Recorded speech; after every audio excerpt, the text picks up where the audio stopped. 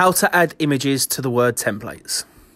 Again, go onto a4labels.com and click on the free templates page. Then scroll down to find the one which you need. Click it and then it will appear in the bottom left hand corner. Then click and it will open up on your desktop. Go up to the top and click on Enable Editing. Then scroll down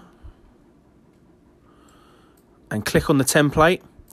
Then go up to the top where it says Insert, click, then click underneath on Pictures and then Pictures again.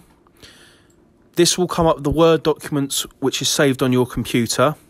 Now I've saved the image onto my desktop, so click on Desktop, click on it and press Insert.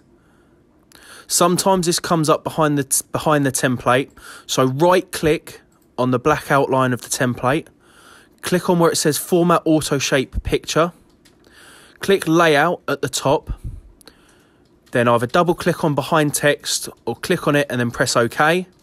This will bring the image forward. Then right click on the image, click on Picture, again go on to Layout, click on In Front of Text.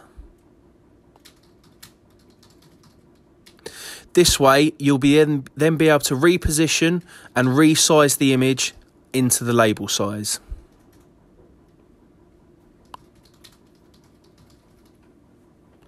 Now what to do is highlight it, press Ctrl-C and then Ctrl-V, which will then paste it, and then you'll have to move it into each of the different labels.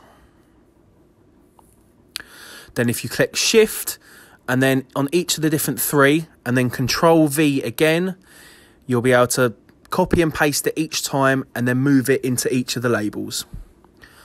And keep doing so until each of the labels has the image inside of it.